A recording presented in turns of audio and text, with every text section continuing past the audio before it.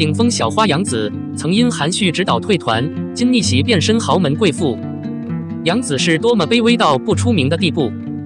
2017年，刚录制完向幸福致敬的杨紫和团队成员一起来到了市场贵族事件。不过，就像台上的艺人真的很专注地保持在 C 位一样，杨紫来到观众面前，笔直地站在舞台边缘。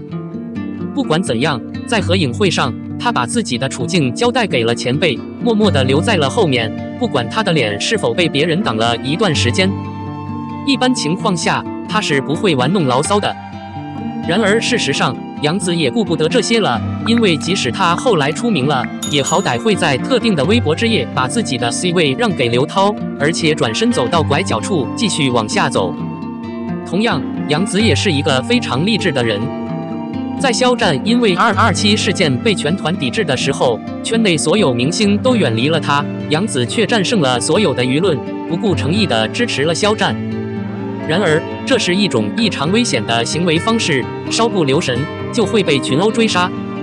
开场有声优乔诗雨因为给肖战送生日祝福而被网友惩戒。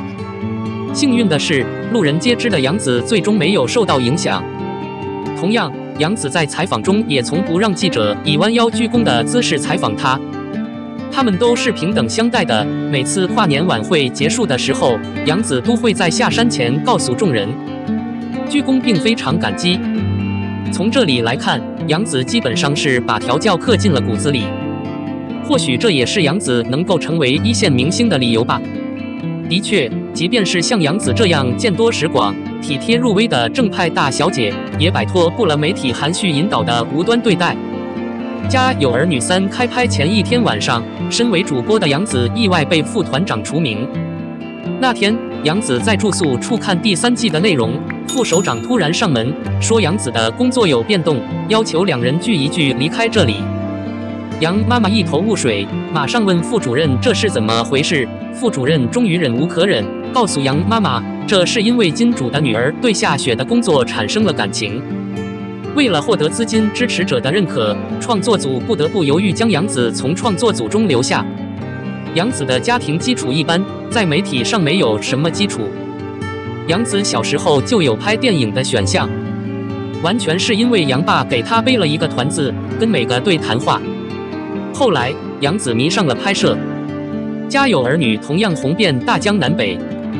2007年，团队选定第1组计划拍摄第3部。杨紫听到这个消息非常高兴，只是大家没有预料到最后会是这样的结果。尽管如此，《家有儿女》在分工之后，评价同样一落千丈。发现杨紫换工作后，人群开始吐槽杨紫。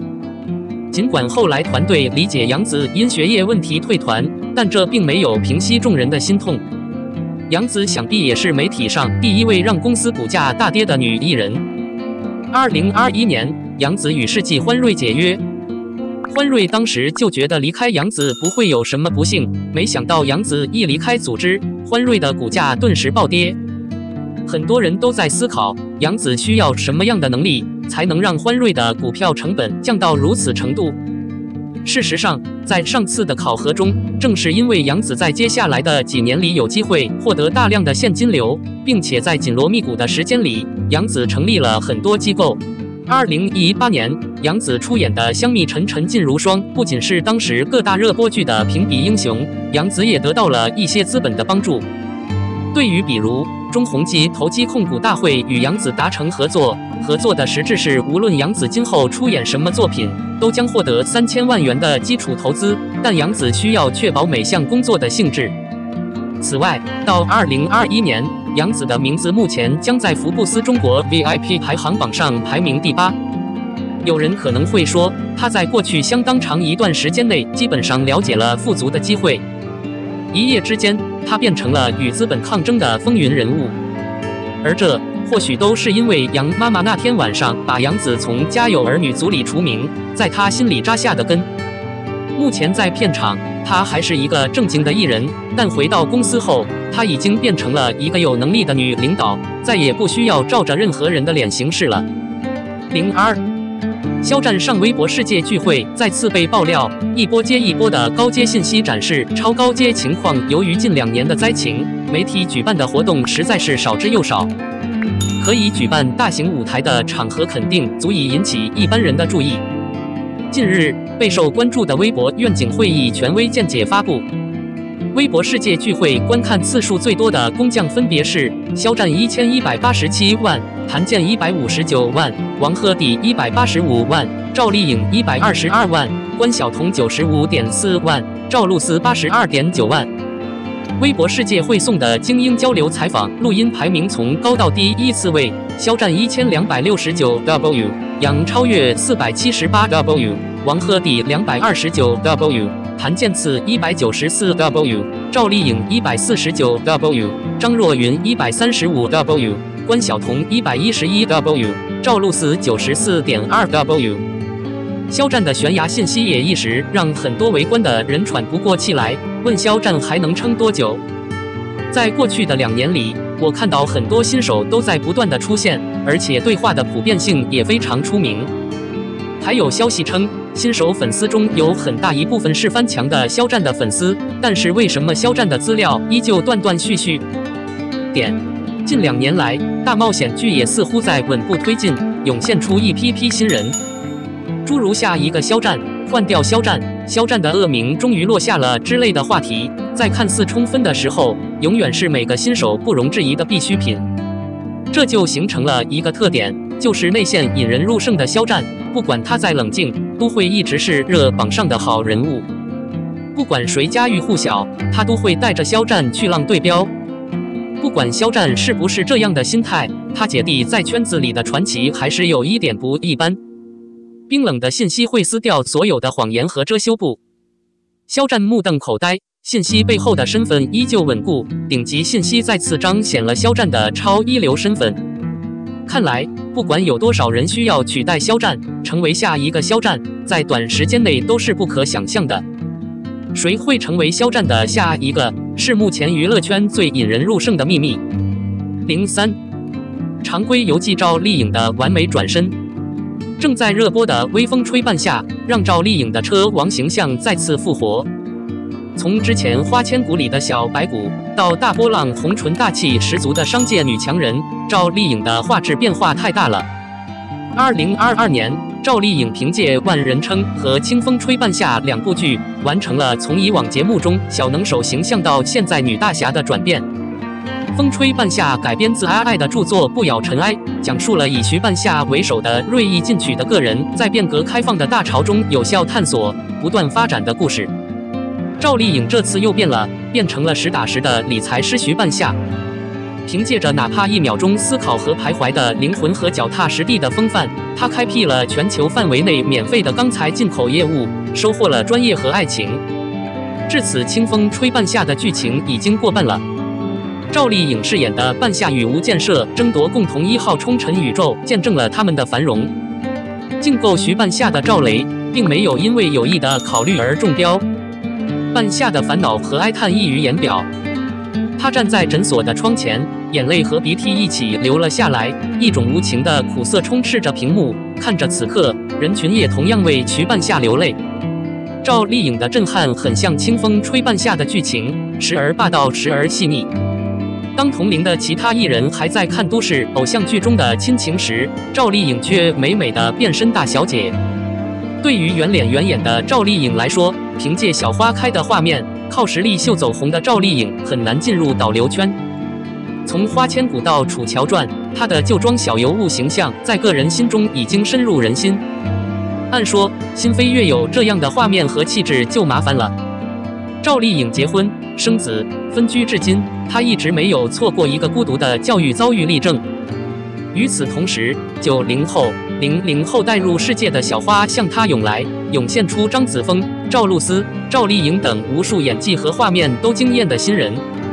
金麦、李庚希、陈悦、张靓颖、谭松韵、张雪迎，随便数一数，我的手指头都不够。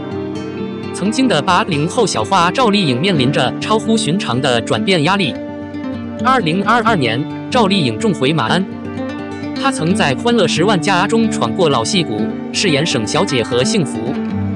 赵丽颖在剧中近乎素颜出镜，粗糙的皮肤，无光泽的双手，疲惫的脸庞，卸下小花的重量。赵丽颖对颜值的调整可不少。当欢乐万家被传达时，何兴福得到了群众的认可。他想片刻说话做事。当万传家骚扰他更年轻的妹妹时，他在他身后保护她，让万传家崩溃了。面对万之书，他没有丝毫退缩，也没有丝毫畏惧。赵丽颖饰演的何兴福性格倔强，如果他使用的权力很大，他就会成为一个狐狸精。尽管如此，在这部剧中，何兴福的每一次战斗，他的感受都无比的清晰。话又说回来，剧中何兴福结婚生子，他需要过镇去城里打工。个人看到了赵丽颖在人物塑造上的发展。何兴福的乡亲们把孩子抬到城里去了，他含着泪和孩子聊着天，相信凭借自己的努力，可以带着孩子到城里去开阔眼界。赵丽颖完全进入了妈妈的感情，变成了这个人闪闪发光的地方。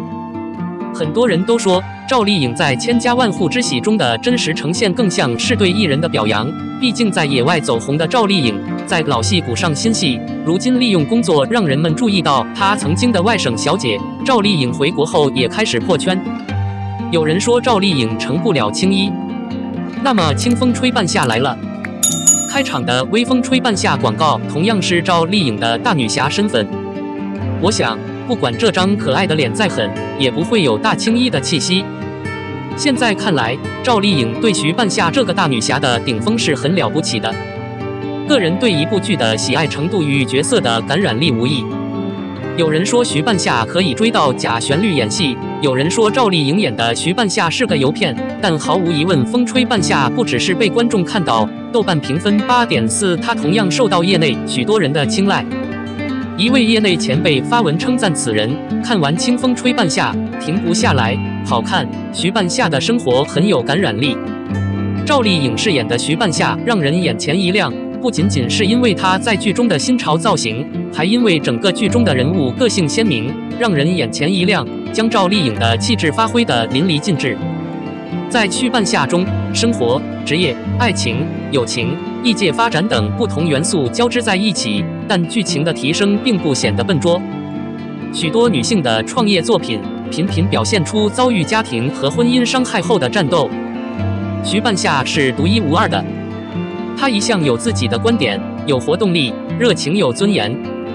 不要表现出她敢想敢拼，不甘于稍有富裕和安全的状态。在大多数女人见到陆医生这样正经的灵魂伴侣都会停下来的时候，徐半夏不需要再多看一眼，继续往前走。她和赵磊本是相敬如宾的传奇，但怎么想都不可能在一起。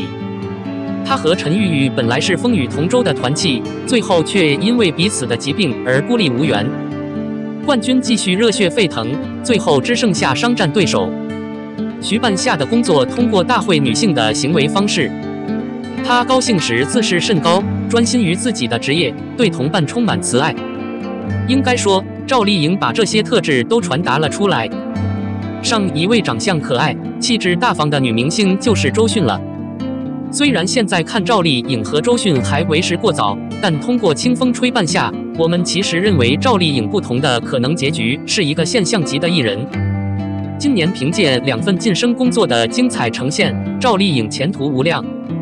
新闻资讯发布渠道：应用市场下载齐鲁1点应用，或搜索齐鲁1点微信小程序，全区600位写手等你来报到。